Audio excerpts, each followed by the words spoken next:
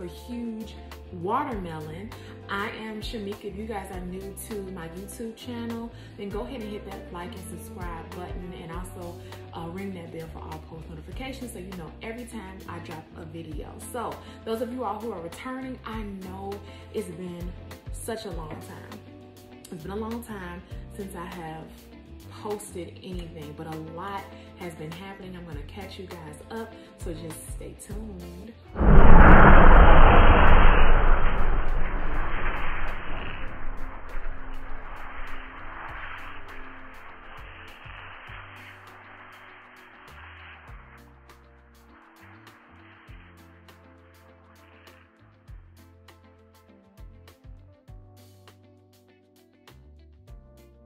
So we're back. So this is the video that I have been needing to record for so long. So we're just gonna kick back, get you guys something to eat, something to drink, and we're just gonna talk about what's been going on, give you guys an update. But this is essentially, specifically, the conversation is gonna be around water fasting and weight loss and veganism, and what the next phase is going to look like coming out of my 42-day water and juice fast. As you can probably see, and I'll post some pictures around here so you guys can see my transformation even over these last 42 days, but also from the beginning of my weight loss journey at 357.7 pounds to 242.2 pounds. And that's where I stand right now. So guys, I will show you maybe somewhere up here what that's looking like in comparison, so you guys can definitely see. So why I have this huge half slice of watermelon is because today is the first day out of my 42-day fast. And I have already taken a little bite, and yes, it is sweet. So we're gonna be eating together while I, check my notes and kind of run down everything for you guys, so you kind of know what the update is, how your girl is feeling, what it was like, blah, blah, blah, blah. Is this something for me? Should I do this? Why should I do it? The benefits and everything like that, okay? So, hold on. Let me just...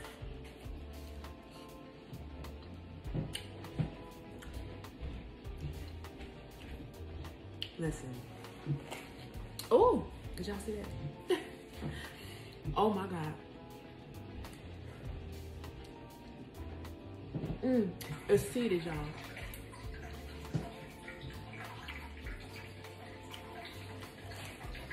That water is my turtle tank. Pretend that you did not even hear it, okay? Okay. Y'all gonna get something to eat.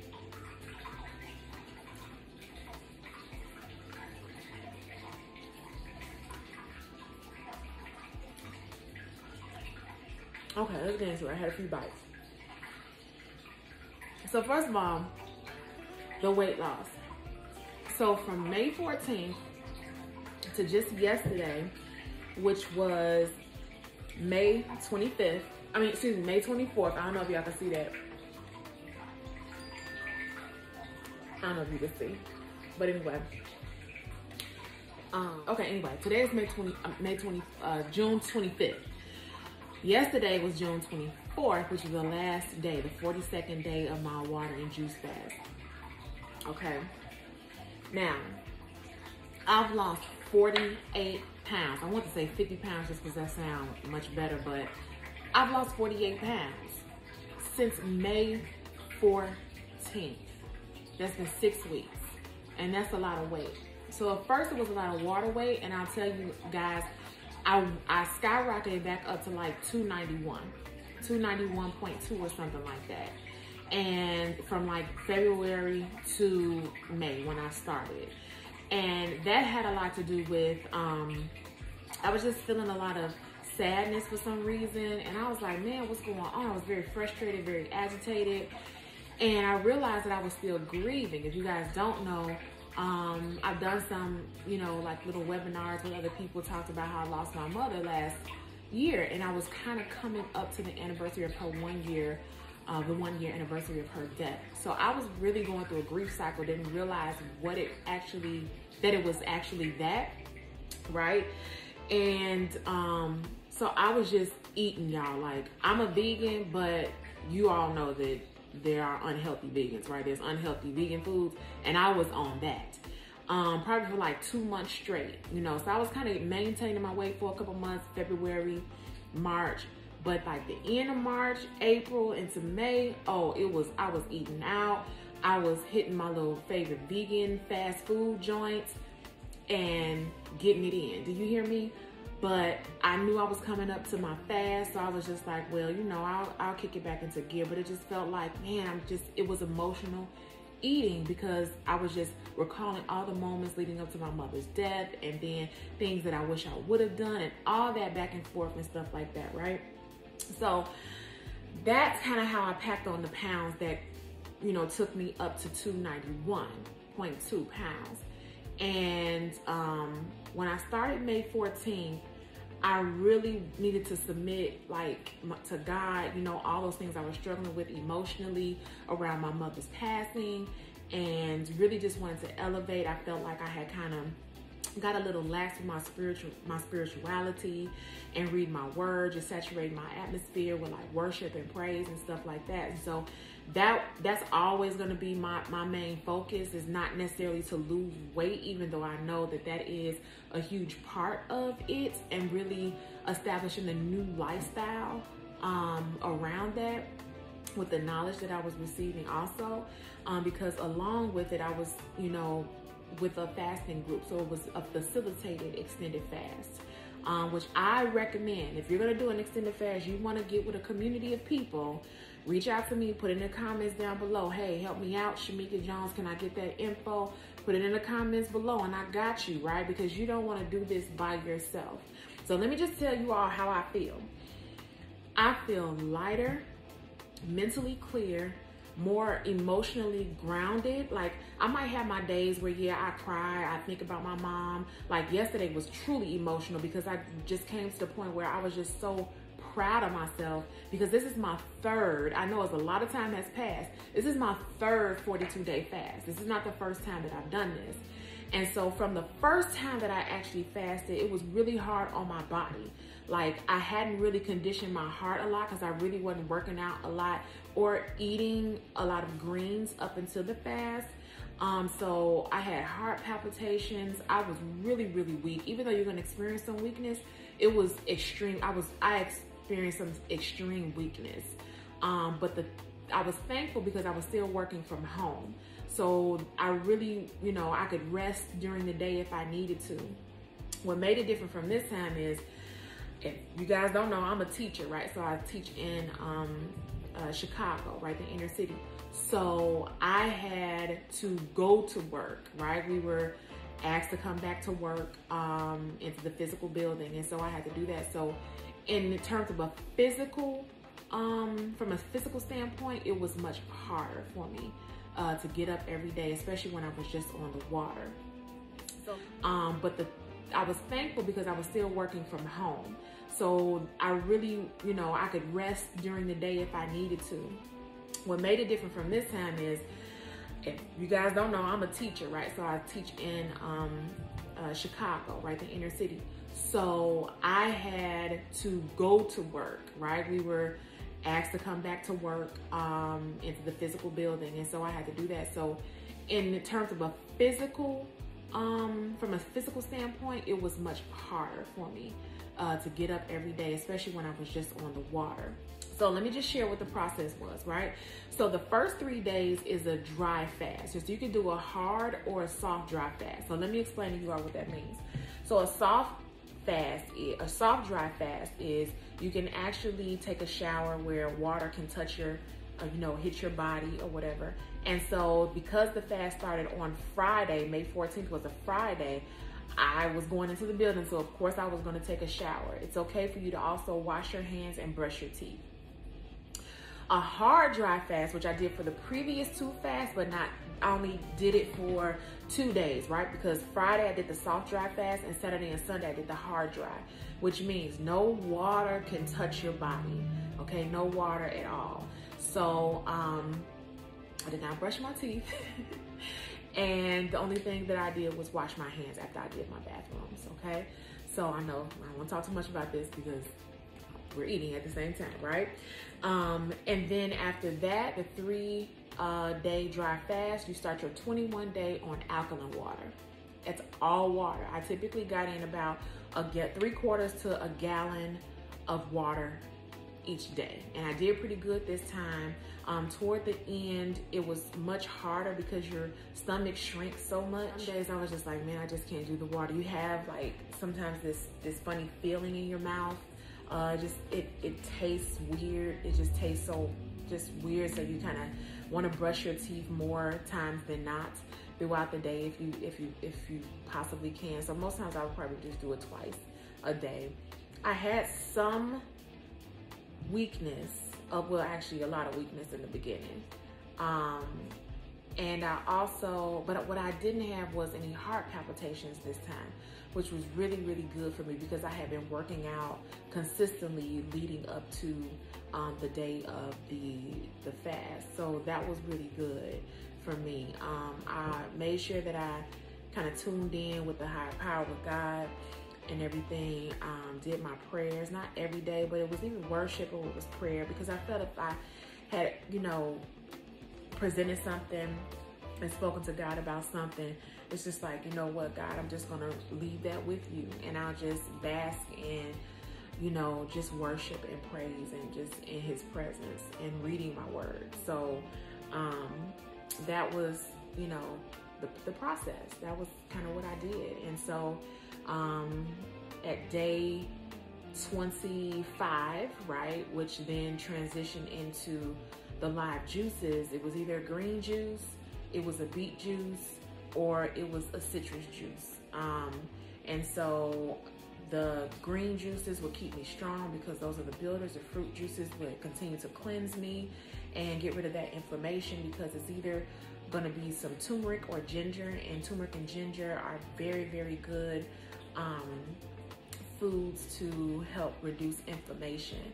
And I've even, I gave a testimony on my Facebook page. People didn't know that I was fasting at the time unless I actually told them, which was typically people who were close to me, or some extenuating circumstance where like someone wanted to take me out, to dinner or friends or something like that. And I'm just like, hey, listen, this is what's going on. So I'm not able to do that because of this, So those were really the only reasons that I would actually share that information with people, because typically this is a private experience. It's for you to kind of get in tune with you, your spirit man, your body, listening to the things that are going on inside you and your mind to ground you as you elevate and heal you. And so one thing that fasting has also given me is to cure what's called the hunger spell, right? And part of my background was that I had a serious food addiction. You could probably call me a binge eater, and I would eat my emotions and anything that was soft and carbohydrate rich. I was eating it, right, to soothe a part of me that, was pained by something. Because I really wasn't a big talker. I really didn't like sharing my feelings with people, just because I didn't trust people like that. And so when you, I just know, I'm sorry, y'all, we're gonna have to eat and talk at the same time. This is my first meal. And it's like my first meal. And it's, y'all see that 7:22. Wait, too late. I'm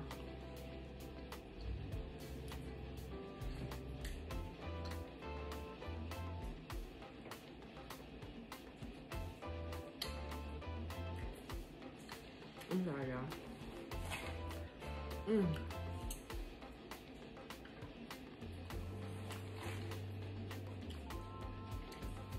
It's so sweet. And I'm so glad that I got a seeded watermelon Juice on sale for $5.99.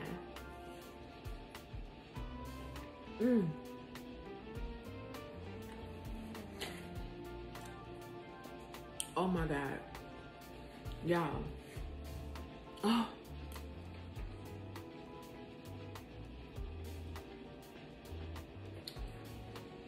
It's so good.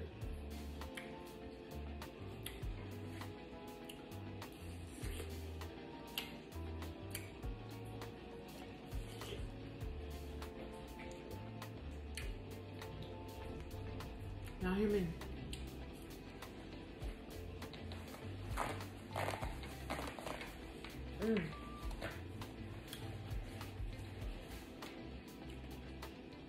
Okay, so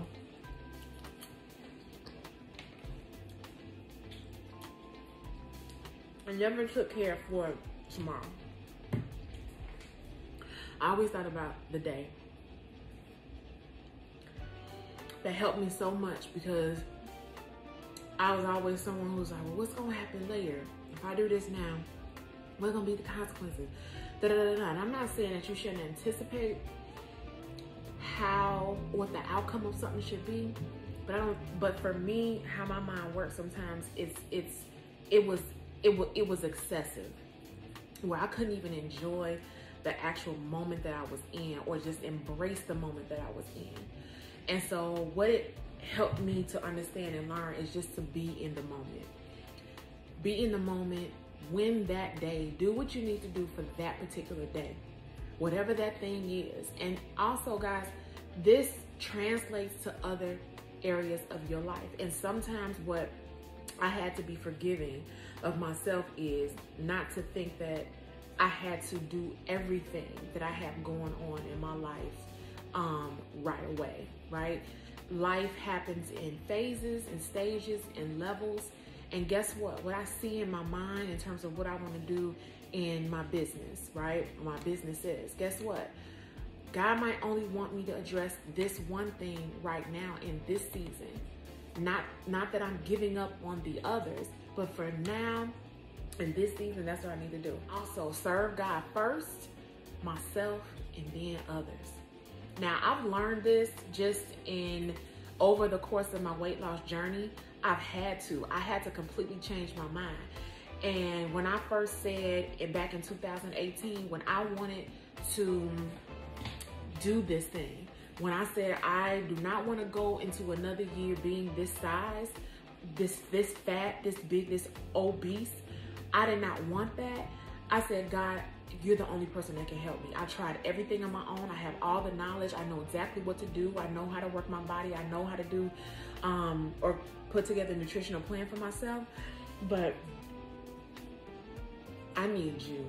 And I don't know if I've ever included you. I felt like I have, but I'm telling you, I'm not even doing it without you. Whatever that means and whatever that looks like. I know this might not be for somebody else or whatever the case may be. I don't always like talking, religion and stuff like that, or even spirituality with certain people, but I'm telling you, this is my story, right? So, if you want to hear somebody else's story, you can go to their page, okay? But I love you guys being here with me. I really do. And then through doing that, God showed me how to love myself. Like, I thought I knew how to love myself, but I was hugely neglecting a lot of parts of me, to the point where I wouldn't even include myself on the list that I had to address everything else. But Shameka wasn't on it. And so when I realized that, I'm like, whoa, wait a minute. Okay, just like I put this in my calendar, if my life is set up to where it's busy like that, then I need to put my own self on the calendar. And I was just having this conversation with a friend of mine, and I'm just like, you know what? I plan dates. Like, I get my nails done. Oh, we set the date before I actually leave. So I have my date in my calendar for my next nail appointment, right? I said and promised myself this year, every month, I'm getting massages. Guess what? When I leave my massage therapist, right, I went this month already, I booked my next appointment for July, which is in a couple of weeks, right? So that's something that I do for myself. Every year, I plan trips for the following year because I said and promised myself that I'm taking at least one trip for leisure a year, because I will always go on business trips. But it never really felt like I could play along with you know, being at my business conferences and stuff like that, because you're always you have to switch on and off. I didn't want to switch on and off. I just wanted something that was for leisure and leisure only. So that's what I did. You know, that's what I did, guys. And it's working out for me, right? Because then when I can serve myself, I have enough energy. I have enough stamina. I have enough wherewithal to help somebody else. Like, I have more to give someone else because I've restored myself. The human body is a beautiful machine. Of course, you know, through my collegiate studies, I studied the body and everything that it can do. But really, to get into the health part of it and how foods can truly heal the body, my experience has mostly been how to manage disease through food. But how to heal the body through food was kind of like a missing link in terms of my studies, right? So learning how foods can actually heal the body naturopathically has been very powerful. How we can continue to cleanse our body and the cycles of time that you need to do that. Because we think, I'm 41 years old, right? So we think, okay, in a year or two, oh, I should be done with my weight loss journey and in maintenance, and you know, I can enjoy some of the luxuries that I can't enjoy now, right? Because I've given up like wine and alcohol and all of that type of stuff, and I've completely devoted myself to healing my body. But I had to think about this, right? 2 years, over 40 something years of me living unhealthily with inconsistency. That doesn't even make logical sense. It doesn't make logical sense at all, right? So I had to think about, well, it's gonna take some time. When we talk about pure health and wellness, what that looks like, because it's beyond me just losing, at this point, 120 pounds, 110 pounds now, almost 120 pounds. Let's just say that, right? It's beyond that. What am I putting in my environment? What's in my environment? What am I watching? What am I listening to? Who am I around? What's my environment like? You know, how do I feel when I wake up in the morning? What are my self-care practices? It's all of those things. And it takes a while for you to establish a lifestyle, just like it took me all of my life to continue to eat unhealthily, to be around people who were not good for me, to not establish an environment that was going to be healthy for me, right? So those are just some things that I needed to think about. So spiritually, physically, emotionally, guys, I'm looking at my notes, right? Mentally, psychologically, what do you need? What did I need? I had to think about those things, from my meditation to my prayers, to working out in the morning, to knowing that sometimes, because I had to establish my life this way, a lot of people weren't going to be doing it with me, period.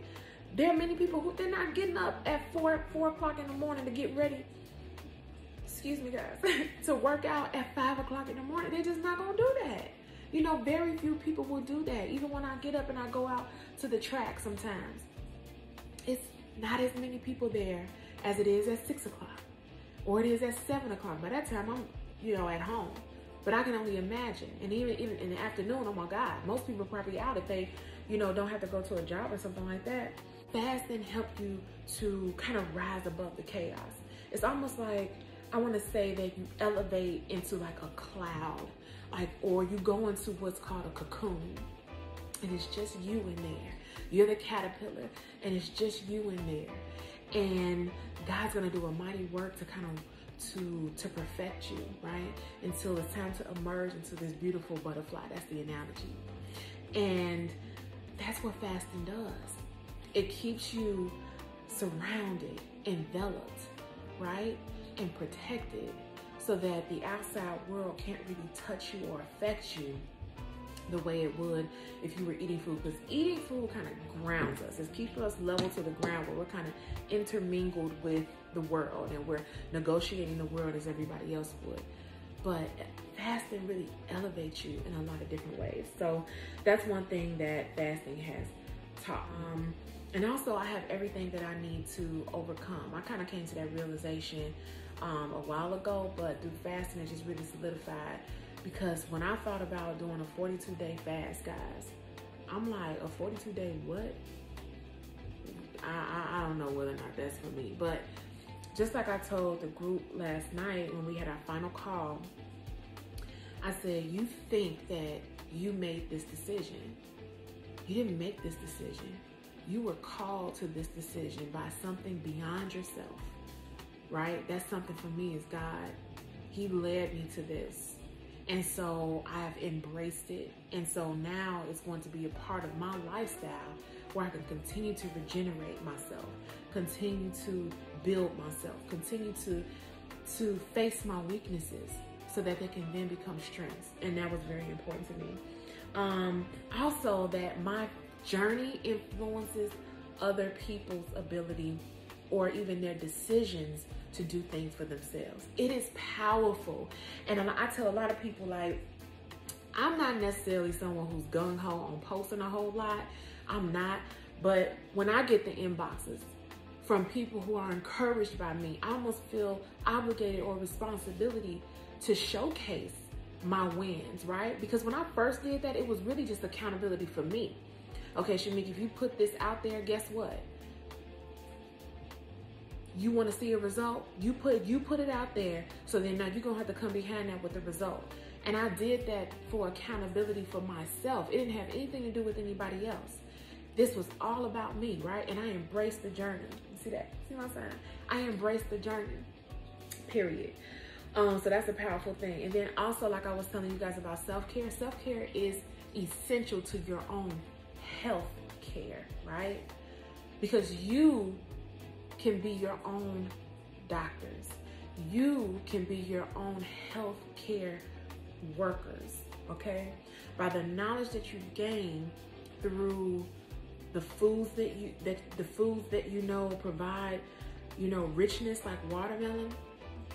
And we're going to talk about why I'm choosing to do all watermelon, right? Because that's the next step for me.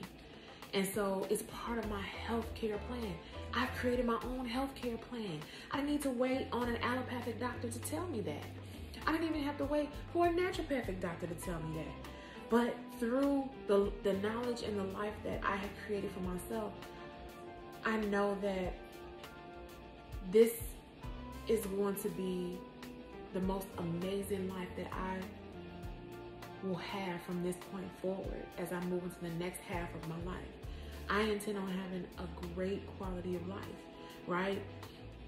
And so moving out of the fast, which is my first day, which is why I'm eating watermelon.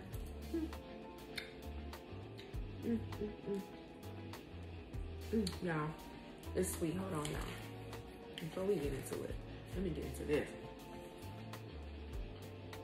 Y'all.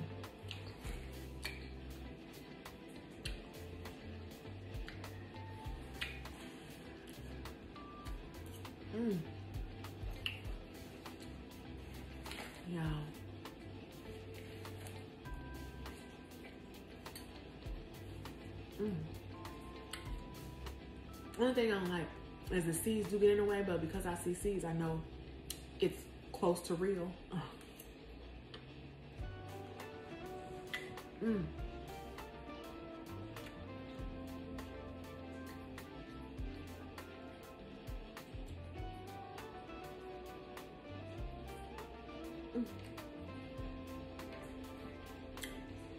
I gotta deal with these seeds, y'all. So, oh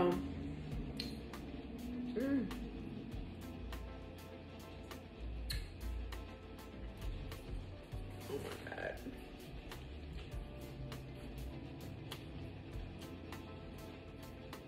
It's so sweet. Oh, it's so good. Okay.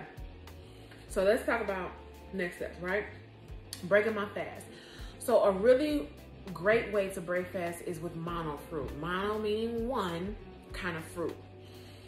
Watermelon, grapes, mangoes, oranges are really great foods to break a fast with, okay? So I decided to do this. I'm gonna do it for at least the first 7 days. I'm gonna drink my green juices and stuff. I had a green juice earlier today. So, and I think I'm gonna do like a little special video for people who just want to see me eat, right, a watermelon, we'll do something like that maybe tomorrow or whatever, and I'll post it up for you guys. Because this is so sweet. I got the other half, and I'll probably eat that other half tomorrow. But watermelon is so water rich. It's over 90% water, and I probably don't even have to drink water, my alkaline water, because this is truly hydrating, okay? So water-rich foods truly hydrate at the cellular level, okay? At the cellular level. Most water that we drink will hydrate you at the atomic or molecular level, okay? That's a distinction, okay, with that. And so this is why people who eat a lot of fruit probably don't drink a whole lot of water. They don't have to, really, to be honest with you. But this is a way to do it, okay? Some people can break their fast with water-rich, you know, other fruits and vegetables like zucchini, just your lettuces, your soft lettuces, tomatoes, but you kind of want to be careful with some of the cruciferous vegetables because they can cause some digestive issues because they produce like gases and stuff like that. And the digestive tract could be a little bit more harsh. So you guys, this is my method. This is what I'm doing. This is why I'm doing it. It's going to be easier on my stomach. I'm taking really slow. So I'm going to eat this really slow. I don't know if I can eat it in all one sitting, but I just kind of want to enjoy and celebrate my first day eating food out of my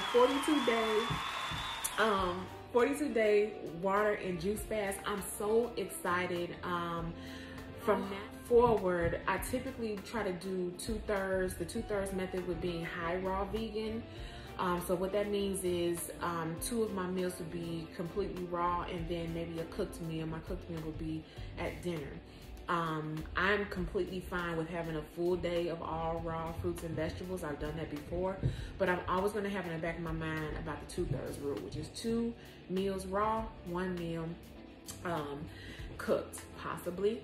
And I also do intermittent fasting. So I typically do not eat before 12, and I'm thinking about the 16-8 method probably will be good for me, especially as we're going through the summertime, because you know I'm gonna be hanging out with friends and stuff like that. So being able to have an 8-hour window to actually enjoy myself and eat, and essentially it keeps my body in a fasted state for 16 hours while I'm eating for a duration of 8 hours, not all 8 hours, but I have a window of eating time for 8 hours. So that's what I'm gonna do, guys. That's what I'm gonna do. Just be looking for more pictures, more before and afters that I'll probably post as this video goes out. But listen, thank you guys for hanging out with me. And again, if not, hit the subscribe button. Go ahead and join the family. Hit the subscribe button and like this video. If you guys want to see me eat or make anything as I move into my high raw menu and foods, then just put that in the description below or the comments below, and guess what, I'll put that on my menu. Hey, you want to see something? Hey, Shameka, what does a raw vegan lasagna look like, girlfriend? Or raw vegan tacos, or whatever the case may be? Put that down. And have you ever thought about going vegan? I want to know. Have you? Does it seem like it's a hard thing to do? Because to me, it's much easier now. It's much easier now. Anyway, put that in the comments below. I want to know, because maybe we can help each other out on this journey, okay? But thank you guys for joining me, and those who are returning, I would love to see you again. Take care, everyone. Bye-bye.